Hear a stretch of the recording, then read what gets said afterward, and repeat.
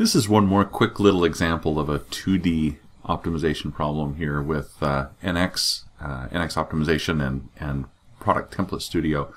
So in this particular problem here, we got an aiming problem. So we've got a little turret down here at the bottom, a cartoony turret here that of course has this turret that swings around in the azimuth direction. There's a tip on that can swing up in an elevation direction. So we have an azimuth expression and an elevation expression. If we look at the expressions in this part there, you can see those, that azimuth and elevation. And we've got a measurement in here that's a measurement between this point out in space, that's our target out here, and this line that is our aiming line, right? And so this particular one is a laser aiming as opposed to artillery aiming. This is going to stay in a straight line. And so real simple example here, right? That's going to take that measurement between the point and the line. It's going to minimize that, drive that towards 0. And so that's where we're headed.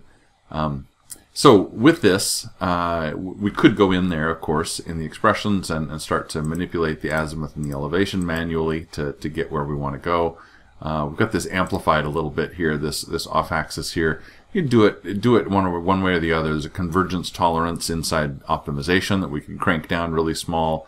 The same effect here. We're taking that measurement and multiplying it by 1,000 just to get the absolute convergence. A little bigger on this. Get it a little tighter on there. Approach that either way. And so let's jump in and take a look at the optimization here. So this particular one, as you would expect, we've got our objective here is that amplified distance here. We're going to drive that to 0. We want to converge there on lining up the distance here to 0 between the point and the line, right? Variables on this are that azimuth and elevation.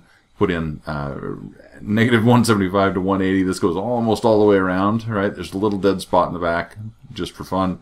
Elevation, similarly, it's going to start at 0, which is this position, I believe, and then go all the way to vertical. So we've got almost the entire design space identified there, or the sphere around this turret defined with that. And this is a nice kind of monotonic problem. This is easy, so we'll use the Powell algorithm here to walk in. And as an example here, as we run this here, it's going to wiggle for just a second and line up. This is a real fast problem, right? But got those two design variables.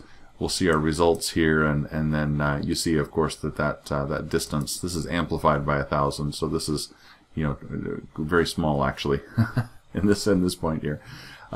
Sometimes if you want to, we can run this a second time. It'll use both an absolute exit criteria and a relative exit criteria. So if the initial variation is really large compared to the answer, it'll converge sometimes with the relative first. That's what it's done here. We can start it here close to the answer, run it one more time. It'll actually converge much tighter because of the better starting point here. So yeah. So this again is amplified. This answer actually is 3 more decimal places out, right? So this is very, very close, very well aligned with the point there. Okay. Now, if we don't want to mess with all of those, right? We don't want to mess with the expressions directly. We don't want to need to go to the optimization study and understand how that works. The Product Template Studio, of course, is going to let us wrap a UI around this model, right?